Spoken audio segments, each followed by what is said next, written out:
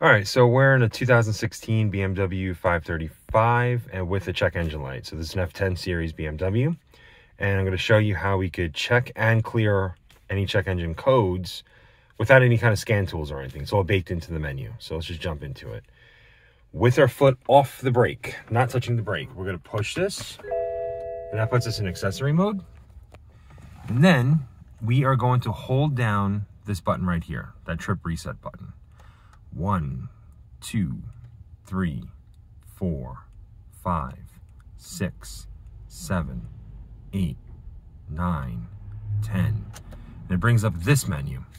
Now, if you notice, a lot of the menu is actually blocked off. We got to go 1, 2, 3, 4, and it goes to 10. So all these other features are completely unlocked, hence the unlock button. I'm sorry, the other features are locked, hence the unlock button. To unlock that menu, we'll press it once, and scroll down. Oops, sorry. We're going to hold it.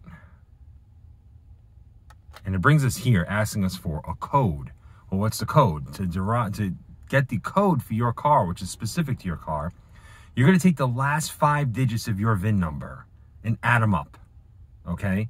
So just take the last 5 and get the sum of those numbers, which will give you a 2-digit number. In my case, 18 happens to be the total of the last 5 digits of my VIN.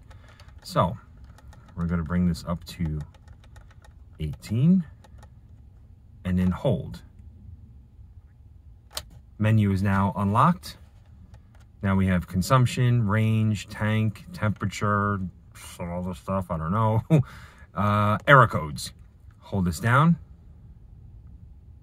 And there we go. So the offending code right now that I need to do some homework on is this code right here, which is causing that check engine light right there.